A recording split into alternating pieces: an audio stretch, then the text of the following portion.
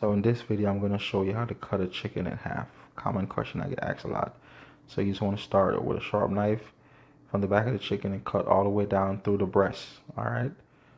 Now you're going to get to the wishbone. It's going to be a little difficult, so you might have to use a little bit of elbow power right here.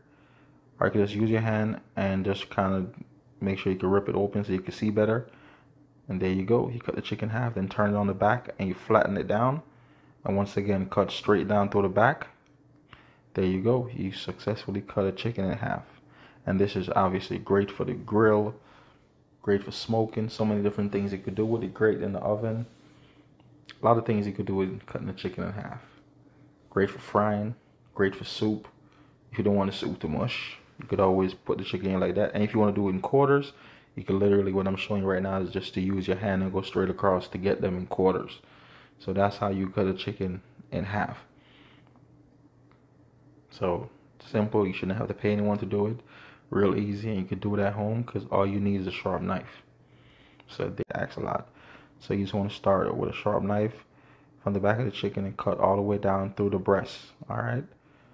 Now you're going to get to the wishbone. It's going to be a little difficult, so you might have to use a little bit of elbow power right here. Or you can just use your hand and just kind of make sure you can rip it open so you can see better. And there you go. You cut the chicken in half, then turn it on the back and you flatten it down. And once again, cut straight down through the back. There you go. You successfully cut a chicken in half. And this is obviously great for the grill, great for smoking. So many different things you could do with it. Great in the oven. A lot of things you could do with cutting the chicken in half. Great for frying. Great for soup. If you don't want the soup to mush, you could always put the chicken in like that. And if you want to do it in quarters, you can literally, what I'm showing you right now is just to use your hand and go straight across. That's how you cut your chicken in quarters. Super easy. So like I said, just use your hand and put your hand right there. Rub your hand right across and just cut the chicken in half. And there you go. Now you have 4 quarters.